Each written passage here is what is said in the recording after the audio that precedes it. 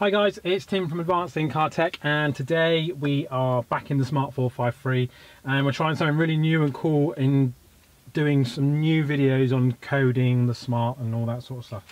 So first and foremost, you're going to need one of these bad boys. It's an ELM327 device. I've gone for the USB version rather than the Wi-Fi because USB is a bit more stable. You're not connecting to anything, etc, etc. It has to have the correct type of chipset, which I can't remember offhand. I think it's like 258KO or something like that. But what I'll do is I'll pop a link to where I purchased this so that you can purchase it yourself, and then you can do all of the stuff. So today what we're going to try and do is activate the Android Auto.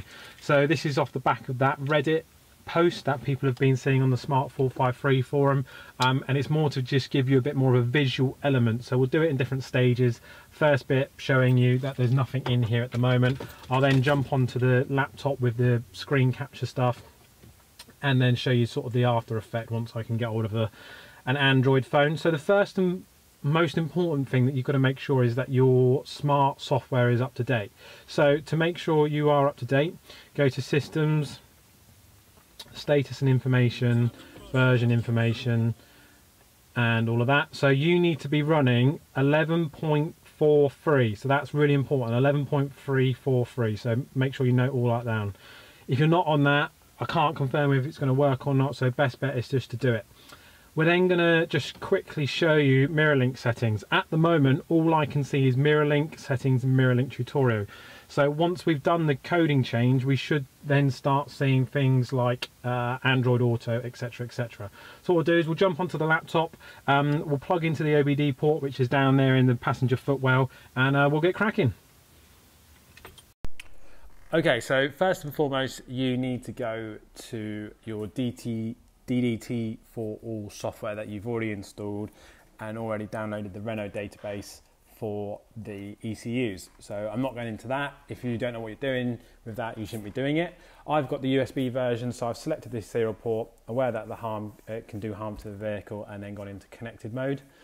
The system then scans your vehicle and opens up this new screen that we're going to be doing all of the interfacing with for your vehicle. So first and foremost, go to Twingo 3, and then what you're looking for is navigation on this section. So click on down, so open it up a little bit, just make it a bit easier.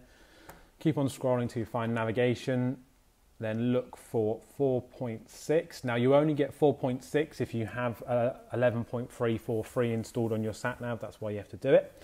So once you've double clicked, go into configuration, ECU configuration number 13, and that's the one where we're going to be doing all of the work. And then once you've gone into there, you need to click the little Einstein symbol just up there. That allows you to make the changes that you need to do and activates the change mode. Click screen. You're then scrolling down the list until you find the stuff where it says Android Auto. Currently it says not present, so we need to change that to present, but we're going to change the other bits for some other little bits as well. So SPVR, that's for Siri. That will allow you to use the voice control button for Siri. We're turning on Android Auto feature, and then we're just going to leave it as that for my particular setup. Okay, so once you've done that and you've got your changes, I've put them all as present. You then need to just double check what's going on. And then as soon as you're happy with it all, click Write ECU Config. That will then send the data. It will change on the right hand side to present, present, present, yes, yes, present. And then in the bottom block, you'll see that it's done sending ELM request, ELM response, sending request, and then it will show you a delay of whatever. But that means that it has now done the changes, which is great. So now we've done the changes, you then need to do the restart on your system, which is pushing the home button 5 times. It will reboot your stereo in your car, and then away you go, you're ready to roll. Okie doke, so we've got our Samsung device that we need to be able to run Android Auto. I'm an iPhone user, so I had to find one from somewhere.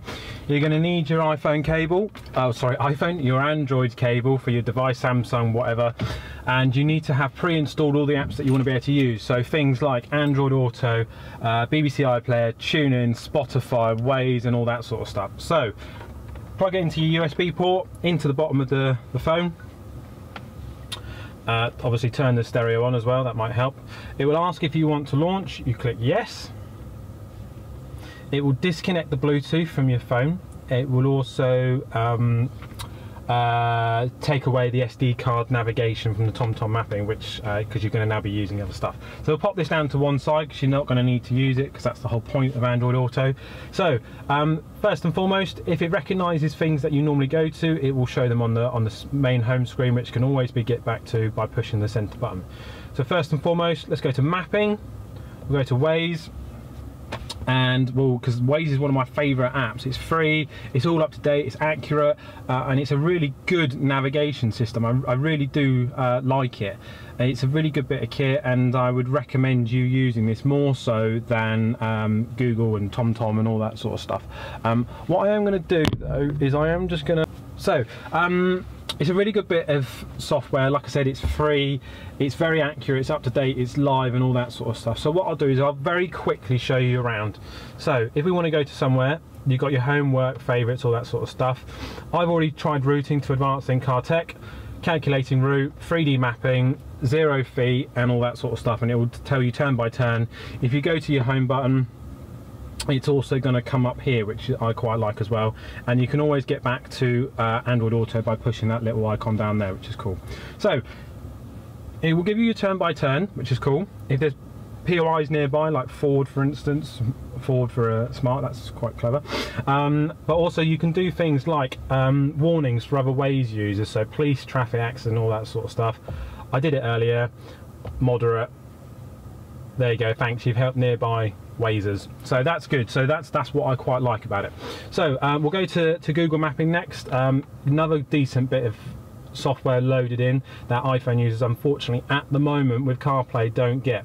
So you can zoom in, you can move about, which is cool, and it's very accurate and it's very quick to be able to tell you what it wants to do. So let's just stop those wipers from going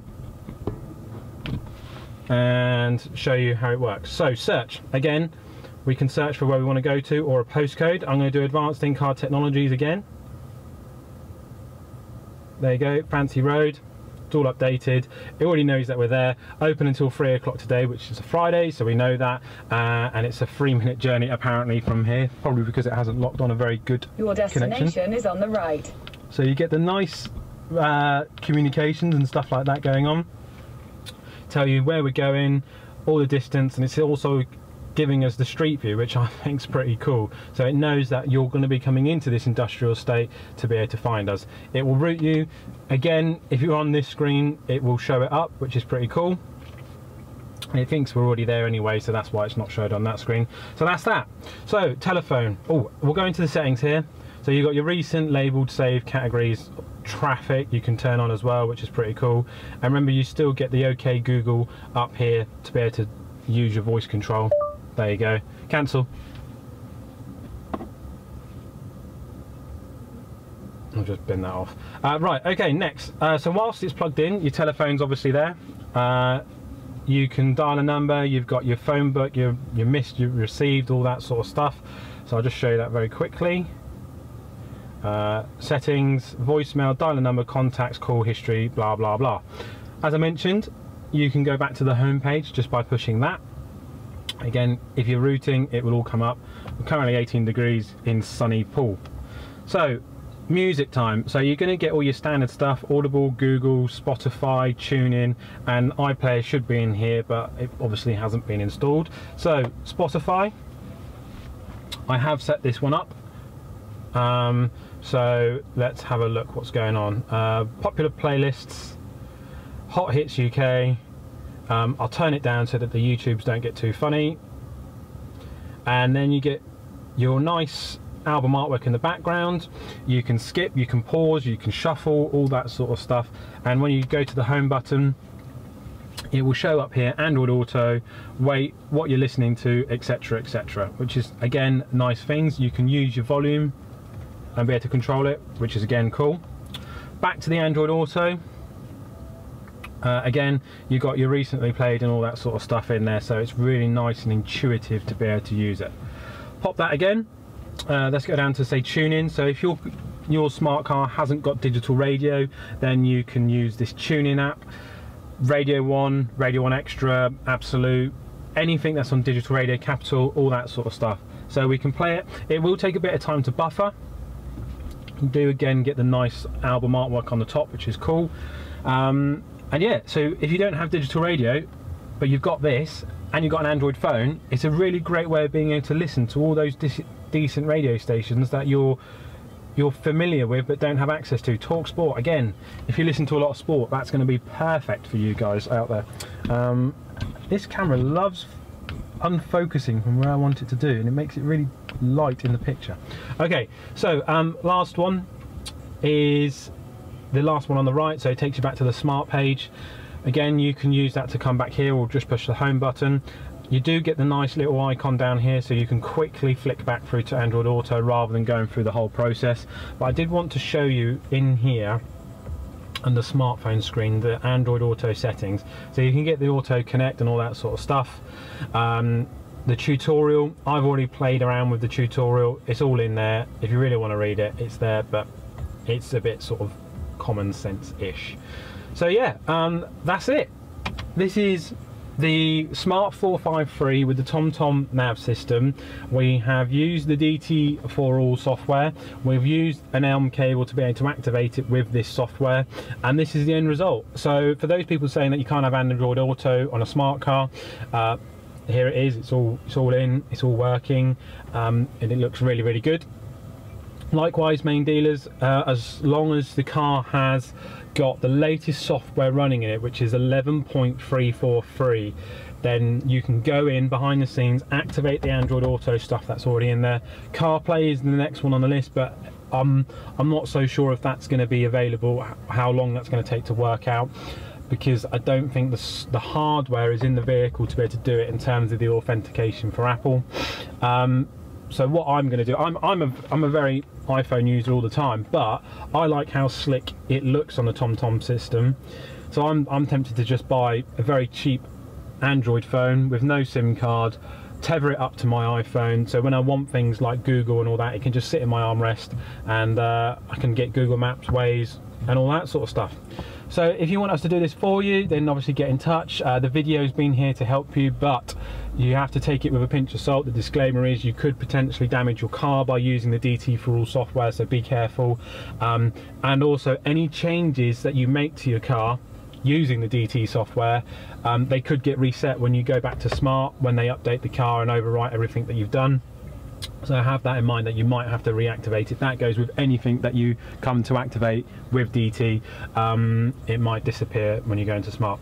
Any questions, get in touch with us in the normal way. The website, the Smart 453 forum, which I'll link to in Facebook, where we've been talking about all the DT upgrades that are possible.